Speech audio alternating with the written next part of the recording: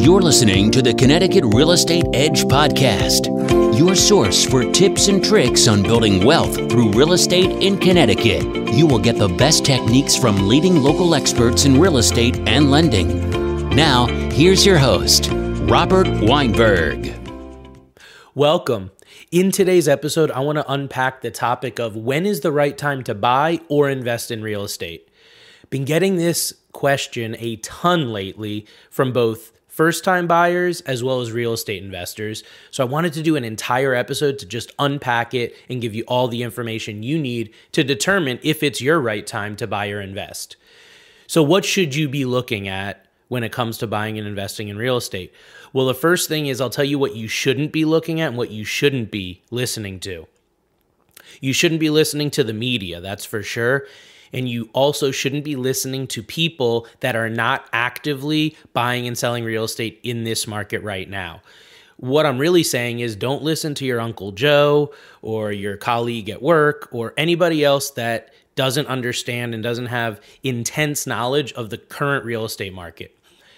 The media is probably the worst place because they're just there to get ratings. They're always doom and gloom, and they're always saying it's a bad time to buy a home. If you had listened to them back in 2018, 19, and 2020, well, a lot of people wouldn't have all the equity that they have in their homes right now. So what is this all about? It's about your personal circumstance. That's what you need to be looking at. That's what's going to determine whether it's the right time to buy or invest in real estate. Your personal circumstances. It's not about the interest rates. It's not about the prices. Really doesn't matter. Given the interest rates, given the prices, can you afford it or not? Does it make sense financially for you when you actually work those numbers out? All right. So one thing that I want to spend a minute talking about is a concept I call your personal chapter in life. When you think about your life as a book, there's different chapters, and there's certain chapters in life that lend itself to flexibility and mobility and just being a free spirit. But there's also chapters in life that lend themselves to stability and foundation and planting seeds and creating roots. Those are the ones that real estate can help with. Real estate investors that have that need to build wealth, create a legacy, financially set themselves up for life. That's the chapter I'm talking about that will allow you to get there through real estate. So think about where you're at with your personal chapter right now as you listen to this. Is the chapter you're in right now lending itself to renting or to buying? Maybe it's saying, hey, I should just live with family. But there's got to be that personal circumstance, that personal chapter, and that personal calling to be a homeowner, or else it's just not going to work. It really isn't. But we can't talk about the right time to buy or invest if we don't talk about finances, because at the end of the day, it does cost money to buy homes, and there's a lot of financial obligations involved in real estate, right?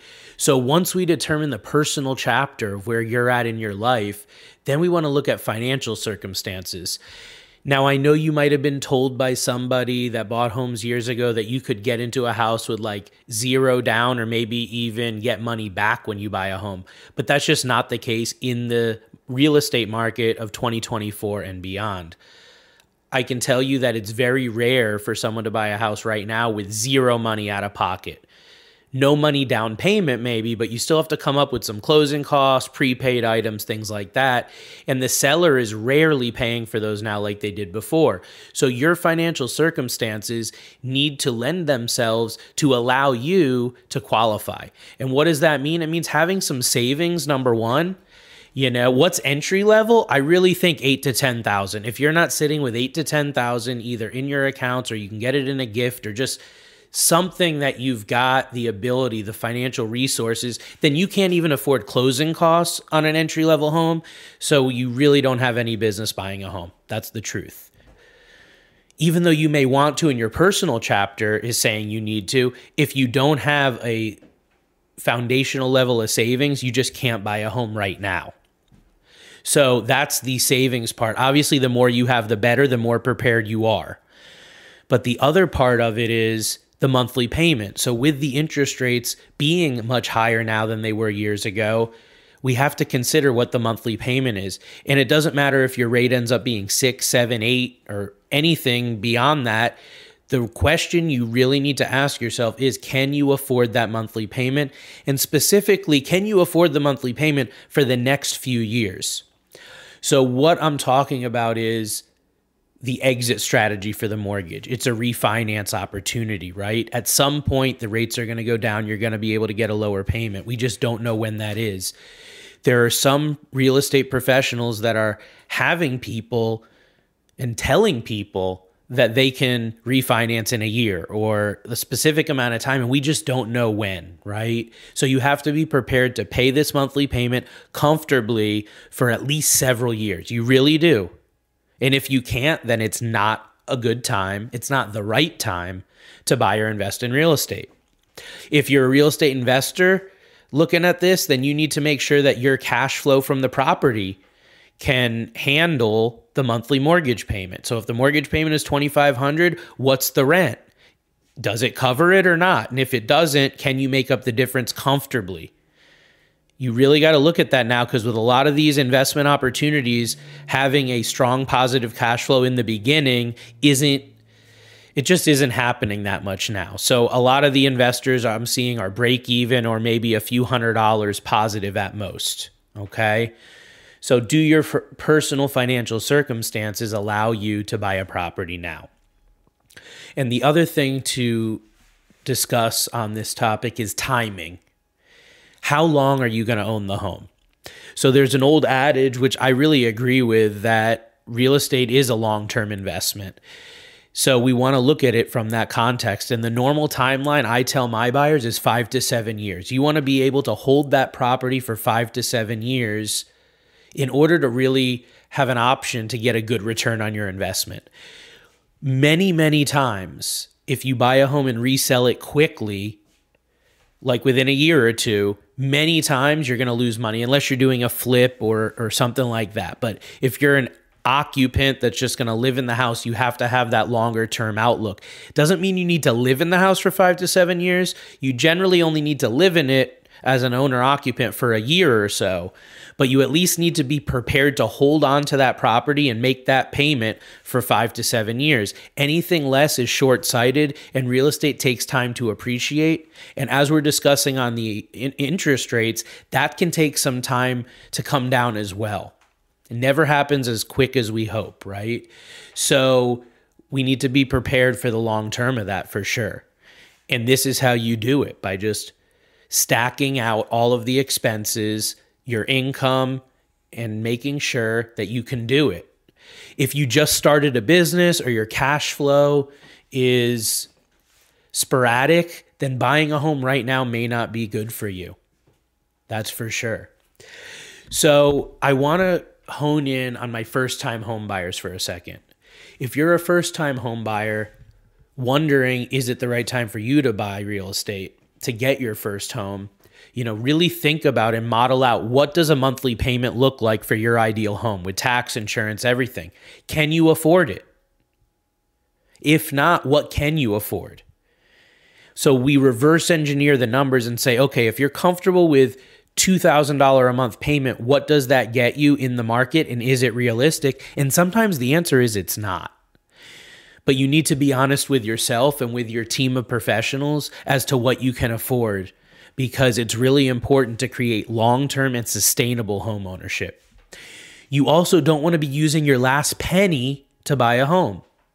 You want to have that nest egg in savings or 401k or somewhere, so that when something happens, not if, but when, you have something to fall back on. If you're spending every dime getting into the home with your closing costs or down payment, then what happens when the hot water heater goes out? What happens when there's some sort of maintenance or repair that has to get made and you don't have the money? Well, I'll tell you what happens is you end up going into debt using credit cards, that sort of thing. So I really recommend having an emergency fund set up in addition to your down payment or closing fund, because that will protect you.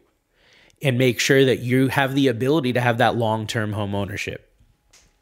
Now, if you're a real estate investor, what you should be looking at is the strategy that you're going to use, right? Are you a fix and flipper? Are you using the BRRRR strategy to buy, renovate, rent it, and refinance it? Or are you a long-term hold where you're just going to buy a property, get a tenant in there, and hold on to it for appreciation and for rental income? So depending on what your specific strategy is, that will determine your timeline. So the fix and flip is the highest risk, highest reward, because you can fix the property up, create a lot of value, and resell it maybe in just a few months and create a large profit. But the risks are so big, especially if you haven't done it before, that it's a difficult thing to do, especially to get started. And so if you're someone trying to do like your first fix and flip, you better have some financial cojones, as they say, because there's no way you're going to get out of your first fix and flip without a scar. Ask any real estate investor that's done them. They're not easy, okay? But if you have the risk tolerance and the cash in the bank to support it, then it may be something that is worthwhile for you. But any first timers or people without that risk tolerance, just don't even mess with the fix and flip investing. The BRRRR method, which is buy, renovate, rent, refinance, and repeat. So this is where you buy a property, then you renovate it, then you rent it out to a tenant at a good cash flow, and then you refinance it and pull your equity out. Now, this is a more like mid to long-term strategy. So there's a lot of work on the front end to do the rehab and everything. But once you have a tenant in there and you refinance the property, it's really a matter of, how long do you want to keep it? Many times people will get the cash flow up using this strategy and keep it for a really, really long time. And then the long-term hold is where you're buying a property to put a tenant in it and just hold on to it for rental income and appreciation. And really with any of these longer term, like 5 to 7 years is what I'm looking at, minimum timeline. And I have many that say you should never sell a real property, never. You should just hold on to it forever, right? You can just borrow against it, repeat this process, and build long-term wealth. So the other topic that I want to mention to everyone, whether you're buying your first home, second home, or investing in real estate, is the seasonality factor. And is there a way that you can get an advantage in the timing of real estate by purchasing in certain seasons, right? So the answer is yes, and we've done entire episodes on this topic. Seasonality is a current that drives the real estate market. So what I'm talking about is in the winter, things are a little bit slower with real estate. There's not as many transactions going on. A lot of buyers get out of the market. In the summer, that's the hottest time of year. Everyone's in, lots of competition. You got bidding wars, especially nowadays. So if you are somebody that has that flexibility, you want to buy with the seasonality in mind. So that means buying in the winter. If you have the ability, that is a great time to buy. If you buy in the summer, you just have to be prepared for more competition.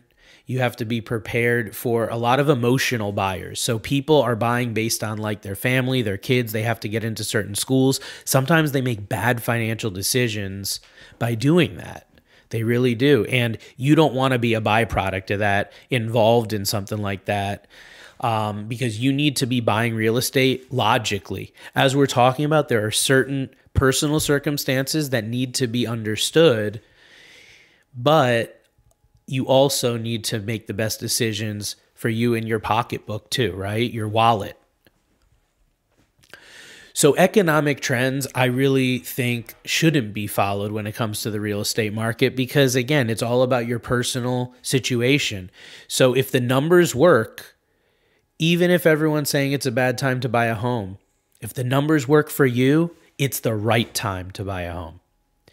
And I've got investors that just laugh their way to the bank while everyone's saying bad time to buy real estate, and they're finding deals. And I have buyers right now that are having huge success in the real estate market while people are saying, oh, the prices are too high, the rates are too high. And there's people out there having huge success right now. First-time buyers, repeat buyers, real estate investors. Why not you? So as we wrap up our episode, I want to ask a few questions for you to ask yourself, which is, where are you at in your personal chapter in life? And does that personal chapter lend itself to buying or investing in real estate?